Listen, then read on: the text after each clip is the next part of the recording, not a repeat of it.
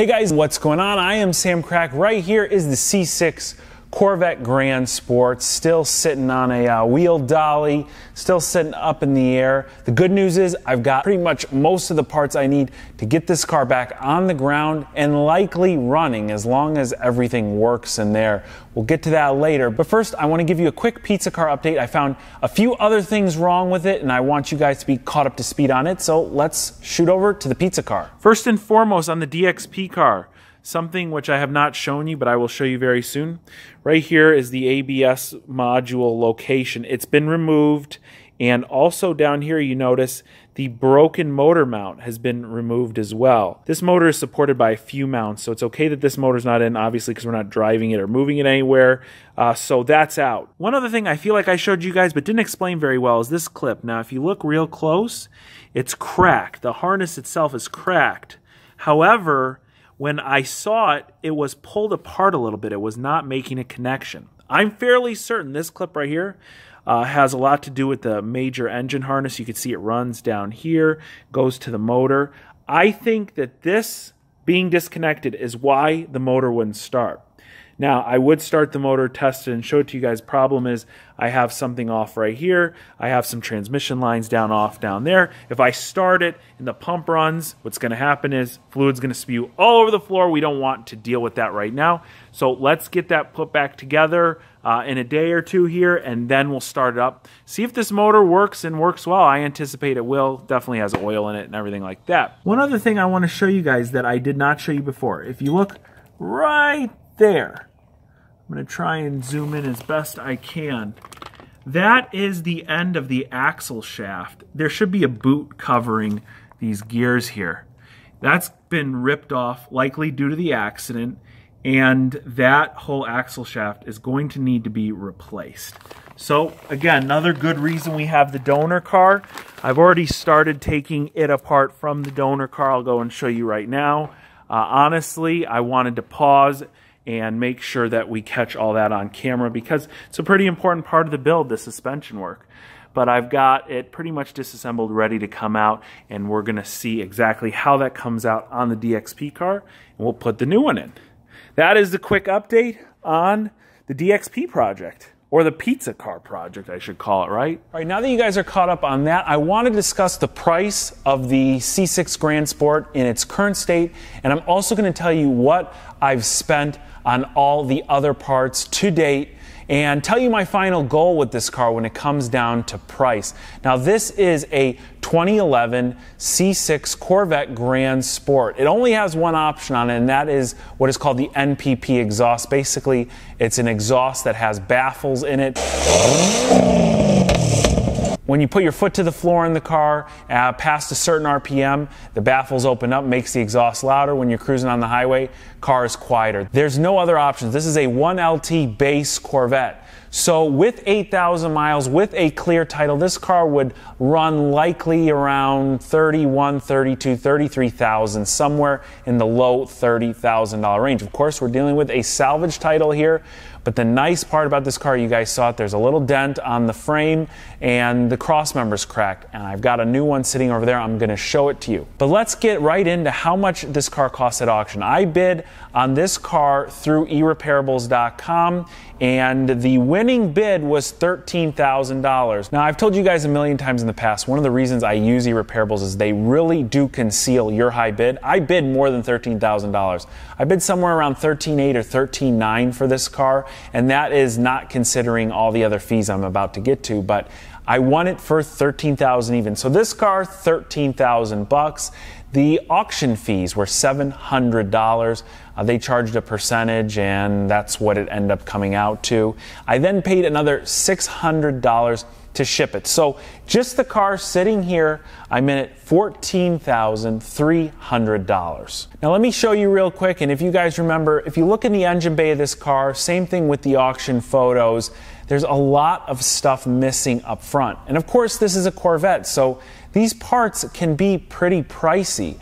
you can see that the engine fan, condenser, and radiator are missing. And when I started looking at all the open lines, I figured that there was more than just that. I started doing some research. I learned that there was an oil cooler missing, and there's likely going to be some missing plastic shrouds and things of that nature. I haven't bought those yet because I won't know what I do and don't have that's in the trunk until I get there. But as of right now, I'm going to run through all the parts that I purchased. I'm going to show them to you guys. I just got them in today. And I'm going to give you a grand total of what this car has cost me to date. So right off the bat, the most obvious things missing, the radiator and the condenser.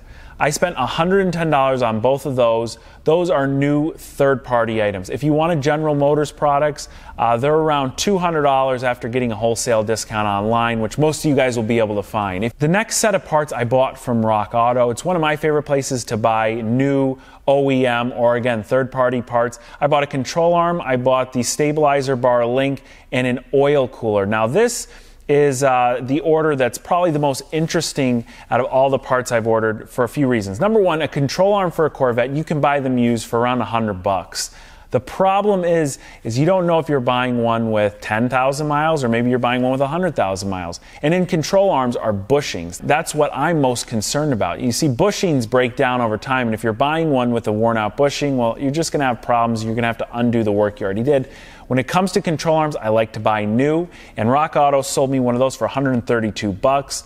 The stabilizer bar link or the sway bar link, that was $15, so really inexpensive. Now the oil cooler. This Grand Sport is a manual transmission coupe, so it comes with a dry sump and an oil cooler. And the oil cooler is just like a small radiator, essentially. You run oil lines too, the air passes through it as you're driving and cools the oil. Well, those from General Motors run around $500. There's a bunch of companies that make aftermarket solutions. They're right around the same price. They're very, very expensive. Rock Auto had a third-party part. They're the only company I saw online that had this for $65. So the next thing I bought is the radiator support stabilizer bar. This is another interesting component. If you go to General Motors to try and buy this piece, it's about $500 or $600. And that's a part that's really low on this car. I'm sure if you run over something in the road, it easily bends, it easily breaks, and you need to get it replaced. So right there, half price or less, $260 for that, I think is a very fair price. Now when it comes to the headlights on this car, I'm a little bit irritated. You see, this car was obviously disassembled by a body shop before it was deemed a salvage. What happens in a lot of cases, it happened on my Audi S3, you'll get a car that's partially disassembled. It doesn't necessarily say that it's partially disassembled, but you could clearly see in the photos at the auction that this car was disassembled. And everything that was hit on this car was hit fairly low. So even though it might have dented, pushed some things up, cracked other things underneath, like probably the radiator, I'm guessing, and the condenser were trashed in this accident, things like the headlights are a bit higher up in the top of the hood.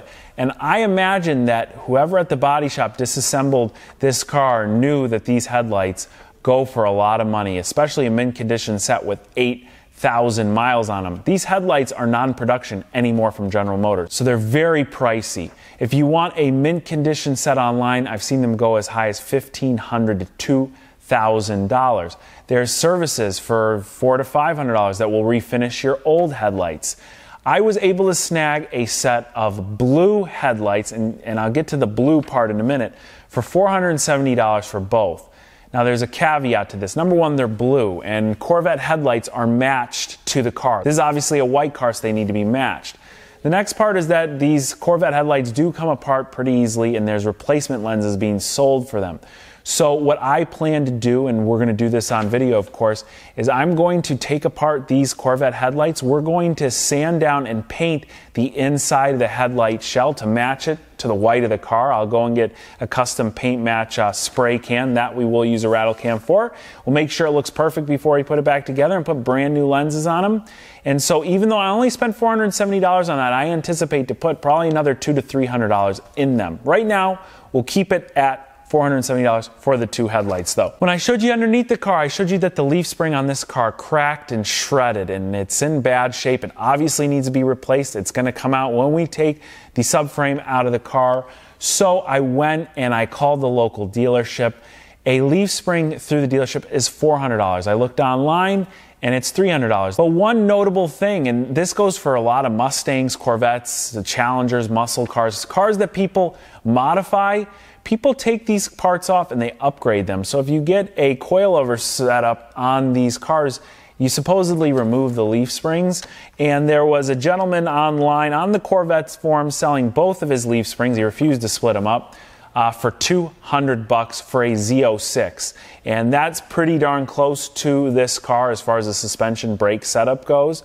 So I'm going to give those a shot, because $200 versus $300 for one. I've got a spare leaf spring. I can either put it on the back if I feel that it will increase the handling capability of this specific car, or I can go off and sell the other one if the ride feels pretty good at that point. Again, $200 for two. That leaves me with one, hopefully to sell and make some money back. And the last parts I've purchased for this car, the airbag, the cross member, the most important part, and the fan. Now, I'm going to get to the price in those in a minute, but I bought those parts locally at a place called Drivetrains Plus. It's owned by a friend of mine by the name of James. I've shown you this red Mustang he bought from Copart. It's amazing how tweaked the body of the car is in the accident. Now, he buys these auction cars to part them out and sell them. We're going to talk about that later. He's got a really neat business doing that, and he specializes in these V8 cars. So he actually had a C6 Corvette there, and obviously the major component that we're talking about here, the cross member, the subframe, whatever you want to call it, that part is big, it's heavy, it would be expensive to ship.